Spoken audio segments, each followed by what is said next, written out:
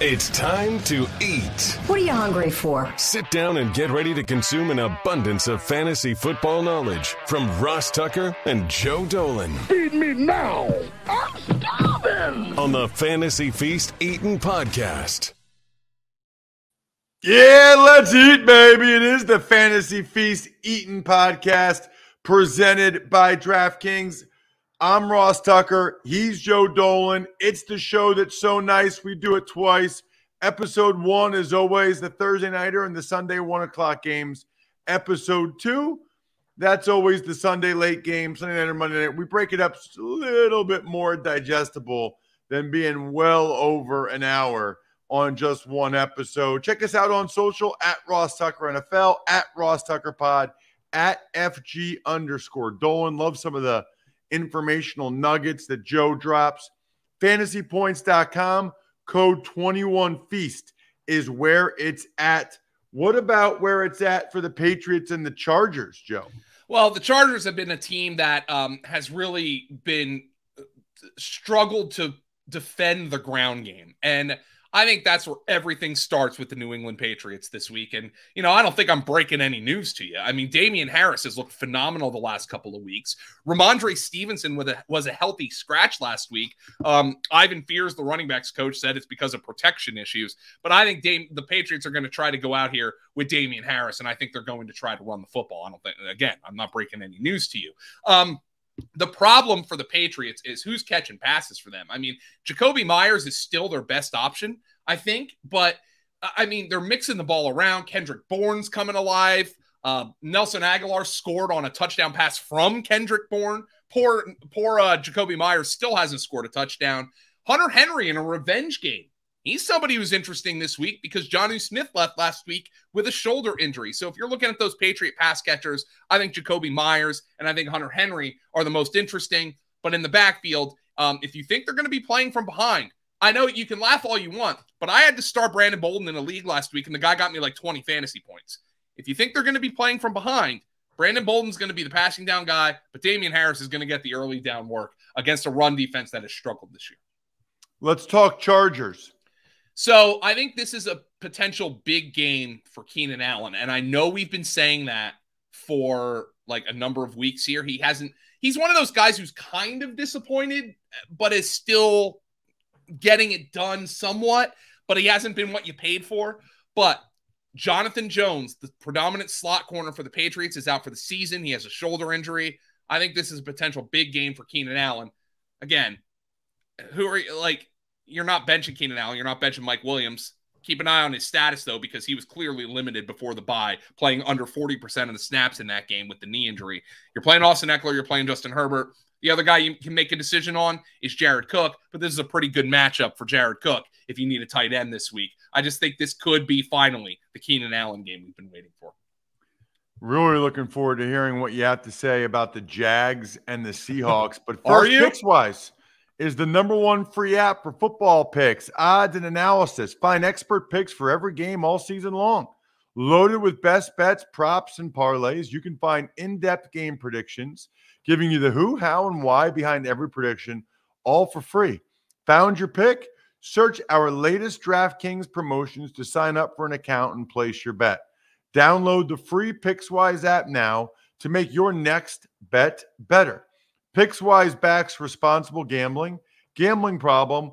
Call 1-800-GAMBLER. Jags, Seahawks. Joe. So, DK Metcalf scores an 84-yard touchdown on what, like the third play from scrimmage? Catches one more pass. The Seahawks are a disaster right now.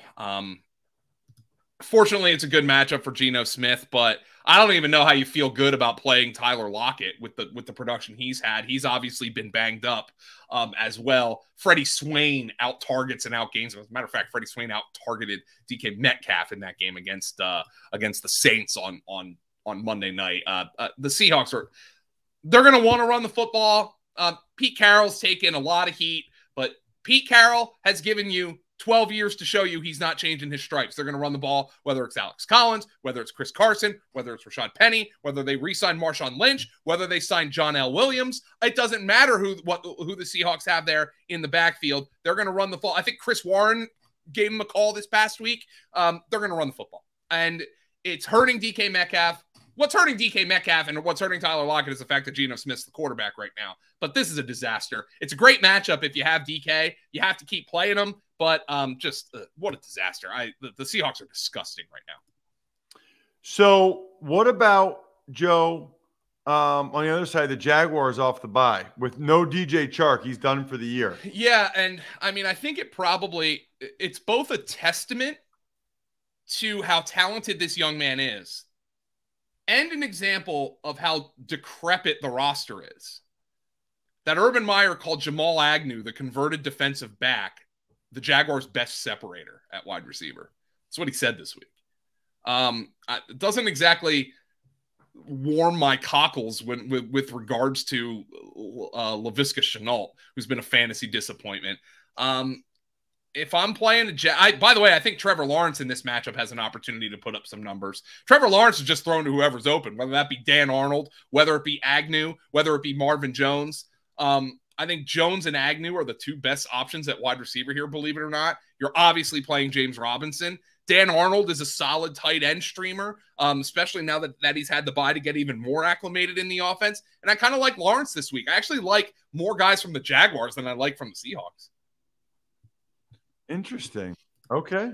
I can see that, especially with Geno at quarterback. What about Washington at Denver? The team moved the ball up and down the field last week. They really did. On the Packers and just couldn't score. They outgained them 430 to 304 in that game. You know, they had the problems in the red zone and Heineke giving himself up at the goal line. And, you know, you had Terry McLaurin dropping a touchdown pass and all kinds of issues here. I will say this. This is projected to be a close game. Denver just got eaten alive on the ground by Dearness Johnson.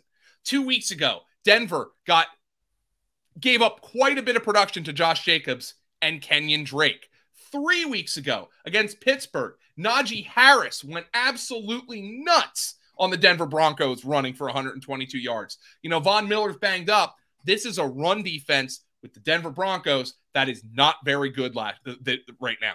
It is not a good run defense right now. So if Antonio Gibson doesn't get it done on the ground this week, I don't know when it's going to happen. He's obviously banged up. The injury has obviously limited both his floor and his ceiling. I understand that, but you would have to think this is a good week for Antonio Gibson. And when it comes to Washington, they're another team where there's not really a whole lot of options for you. Ricky Seals-Jones has been essentially playing the Logan Thomas role for as long as Logan Thomas has been out, so I think he's an option. I think Terry McLaurin, obviously, you have to play. And J.D. McKissick, if you need a flex, you just hope they're playing from behind, and he gets an opportunity like last week where he had 6 targets. I actually thought he'd get more in that game, but he got 6 targets against the Packers. But if I don't see it from Antonio Gibson this week, I wonder when we're going to see it from him.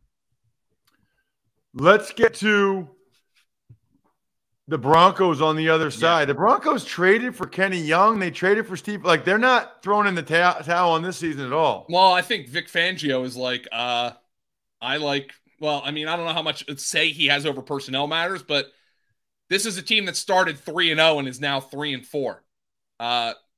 Vic Fangio is probably on the hot seat. You just lost to a team that's built on the run game, that didn't have its 2 expensive running backs, nor did it have its starting quarterback, and you just lost to that team.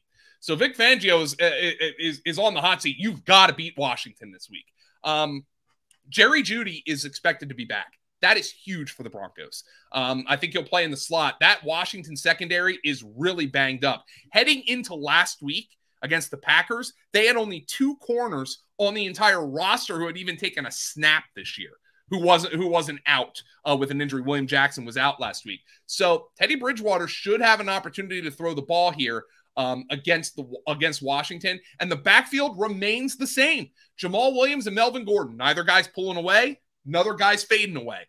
It's a 50-50 split in that backfield. But Sutton, Noah Fant, Jerry Jeudy, that's a pretty good top 3 combination there at the wide receiver, at the receiving positions. And I think Denver needs to be able to throw the football in this game against Washington. If Denver doesn't win this game, oh boy, it's going to be rough for Vic Fangio. Yeah, I'm looking forward to seeing them with Jeudy back in the lineup. And I just like seeing things this time of year, period. That's why I love AutoZone Visibility Week. From November 1st to November 7th, that's next week, exclusive deals, all related to you being able to see as well as possible when you're driving. $10 bonus reward when you buy 2 Rain-X Quantum wiper blades. By the way, you get a $5 bonus reward just for joining the AutoZone Rewards program. Then you get the $25 bonus reward when you buy a Sylvania LED Fog Twin Pack. Look, if you live in the Northeast or New England or the Midwest, or you know what's coming. Get ahead of the game. You listen to this show to get ahead of the game for fantasy football this weekend. Go ahead and go to your nearest AutoZone or head to AutoZone.com to start your job today. Get in the zone, AutoZone. All right, Bucks and Saints, Joe. The Saints defense has had Tom Brady's number over the last couple of years, and obviously it's a Jameis revenge game. But I don't know if you listened to the Manning cast on Monday Night Football, Ross. Drew Brees was essentially saying, like not so many words, Jameis Winston stinks, and like this offense is terrible. The Saints, maybe the Saints are able to sloppy this up and make it close, but this offense is a one-man gang. It's Alvin Kamara. I mean that's literally it. Like who else are you playing here with any sort of confidence? It's a waste of time to even talk about him. It's Kamara, and I think he gets 100 targets in this game. That's the way it is. Flipping over to the Bucks, Antonio Brown is on crutches, so. I mean, it doesn't look like he's going to play. Mike Evans has had problems with Lattimore in the past. Could be a big Chris Godwin game. Could be a Leonard Fournette game. I actually think the Saints have the ability to make this game kind of ugly, which is their only chance to win this game because the Saints aren't going to be able to score on the Bucks.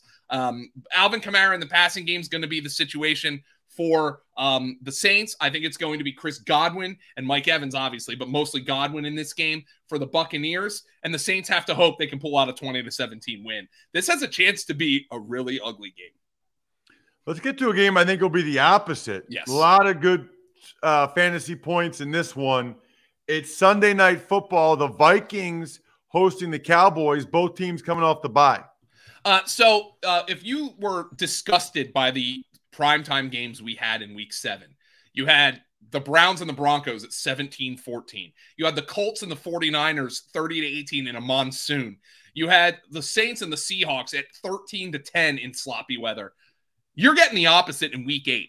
The 3 primetime games, Packers, Cardinals, Cowboys, Vikings, and Giants, Chiefs had the 3 highest line totals of the week. So these are expected to be the big fantasy games. And I don't even know what the insight is to say here. I mean, the Cowboys and the Vikings, I think this could be a Zeke game. Minnesota struggled on the ground a little bit this year. Dak Prescott is coming off of a calf injury. So maybe the Cowboys want Dak Prescott dropping back a little less. That being said, could get Michael Gallup back this week. So that throws another wrench into, CeeDee Lamb and Amari Cooper, who have been good this year, but mostly in games where they've gotten a lot of volume. And that game against the Patriots in week 6 before the bye exploded for volume in the fourth quarter and overtime for those guys. Gallup coming back throws a wrench in that, but I do have a feeling that this could be a Zeke game, even though the Vikings are down Patrick Peterson, who's on IR with a hamstring injury. What about for the Vikings on the other side? You like narrow teams. The Vikings are the narrowest of the narrow. They're awesome. Dalvin Cook proved in week 6 that even though Alexander Mattison had looked great, he is a backup. Dalvin Cook was out there, and Dalvin Cook touches the ball 31 times. Alexander Mattison touches it 3 times against the Panthers in that wild game. Adam Thielen, Justin Jefferson, great options as always.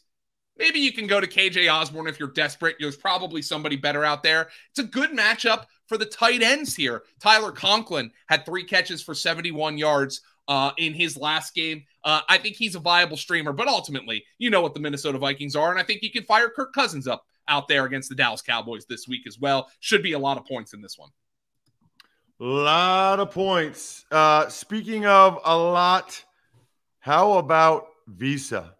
How about the way they support small businesses like fantasypoints.com, where you use the code 21Feast? Listen, overcoming the odds, rewriting the playbook, delivering under pressure, the MVPs of small business lead their teams to victory all year long.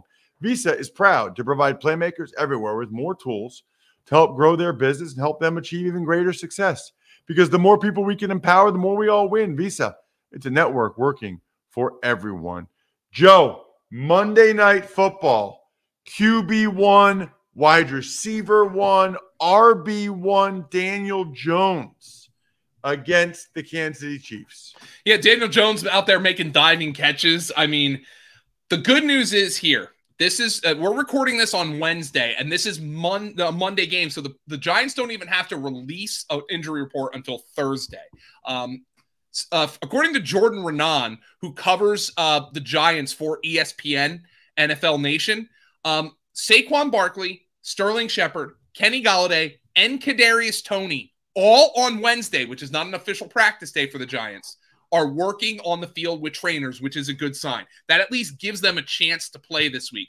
Obviously, before we make any definitive calls on the Giants in this glorious matchup, we need to see who's going to be available on Monday night. And unfortunately, if somebody like a Kenny Golladay or Kadarius Toney is a game-time decision, you might not have the luxury of putting them in your lineups here in this glorious matchup because the game is on Monday night. So that is something that we must monitor going forward when it comes to Barkley and these guys. If any of them are in the fold, I like Daniel Jones as a streamer this week. But Ross, I hate to say it, but when we're recording, there's not enough information to really make a definitive call one way or the other than to say, if Joe Judge were to come out on Thursday and say, you know what, I think Galladay's good to go, other than telling you this is a really good matchup for the Giants offense. All right, so what about the Chiefs on the other side? We'll see about Patrick Mahomes. It appears he's going to play. He cleared the concussion protocol. The problem is Tyreek Hill's banged up. Travis Kelce's banged up. The offensive line is atrocious. Greg Cosell has been saying that the RPO game is essentially breaking Mahomes. Mahomes is doing some Wentz 2020 stuff out there, just throwing the ball up, running around. It does not look good for the Kansas City Chiefs right now. What do? You play Tyreek Hill, you play Travis Kelce, you play Mahomes, you play Darrell Williams in the backfield, and you hope beyond hope that the Kansas City Chiefs look like the Kansas City Chiefs and not whatever it was last week against the Tennessee Titans. The Giants are a worse team than the Titans, but keep in mind the Titans have been struggling defensively this year, and they got after Mahomes, and they got after him aggressively. The vibes are bad in Kansas City right now. It's a really good point. It's why I don't really understand the betting line, and we talked about that on the Even Money podcast. What I do understand is that, as you can tell, Joe Dolan is a treasure trove of fantasy information. That's the whole group, the whole crew at fantasypoints.com. It is insane how much fantasy information you get for what you're paying. Insane. If you haven't already, go there, fantasypoints.com, use the code 21Feast. Now I'm stuffed and totally full. We're done. Thanks for listening to the Fantasy Feast podcast. Make sure to also subscribe to the Ross Tucker Football Podcast, Even Money, Business of Sports, and the College Draft. All available at Apple Podcasts, rosstucker.com, or wherever podcasts can be found. A lot of times on the show, I mentioned DraftKings. Here's what you need to know. You got to be 21 or older, New Jersey, Indiana, or Pennsylvania only. New customers only. Restrictions apply. See DraftKings.com/sportsbook for details. Gambling problem, call 1-800-GAMBLER, or in Indiana, 1-800-9 with it. By the way, if what I was talking about included a deposit bonus, doesn't always, sometimes it does. Deposit bonus requires 25 times playthrough, and deposit bonuses are paid out in site credit.